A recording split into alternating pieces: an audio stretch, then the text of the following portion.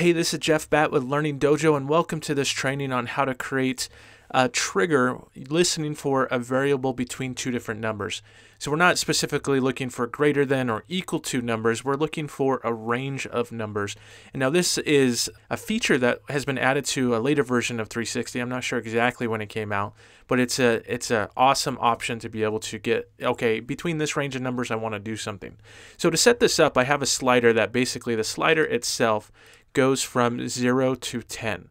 And so as I slide this up, it'll adjust the variable of happiness level, and it will, go up incrementally, and it will say 1, 2, 3, 4, and so on, up to 10. But I don't want to have 10 different states. I want to adjust this guy, and based off of certain ranges, I want to have him change poses. So I have this guy right here, and let me expand this out. And I'm going to go into states, and you'll notice I have a normal state, which is he's not so happy.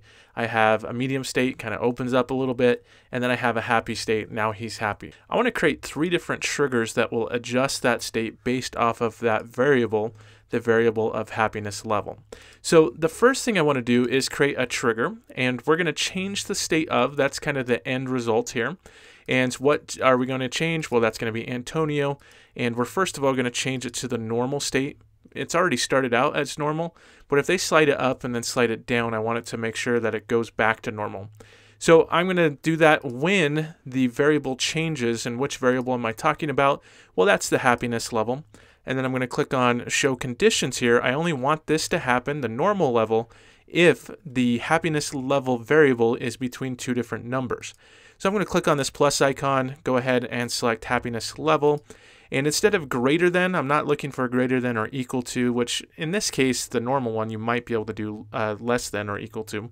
But I'm going to get between the 2 different numbers, saying it needs to be greater than 0, but it actually needs to be less than, let's say, 3, for example. And then I'm going to click OK. Now, what's going to happen is it's going to add that trigger that's listening if that variable changes, and if that variable is between 0 and 3, it's actually going to change it to 3. Now, from here, I can actually just copy that and paste it 2 different times, and then just change the values about the other triggers.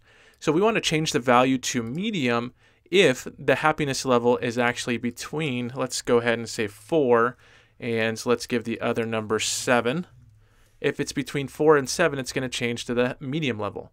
Now from here, let's go ahead and say this is going to change to the happy level if it is 7 or up to 10. All right, so between 7 and 10, it's going to go to happy.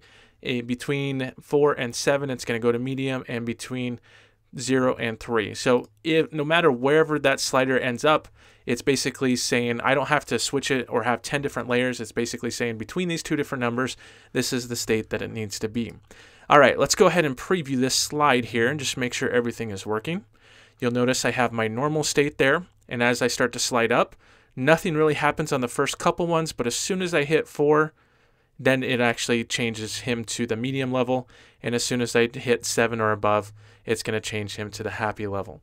So those triggers are essentially saying between these 2 different, or these 3 different numbers, or 4, or whatever you did, between these 2 different numbers, if it's between those numbers, then change it to a certain state. And that's really, there's a lot of possibilities there. You can change different objects. You can update a score or a level or game progress or something like that just by saying, okay, between these 2 different numbers, this is what needs to happen. So that's how you adjust content and create a condition, and that condition is dependent upon if a variable is between 2 different numbers.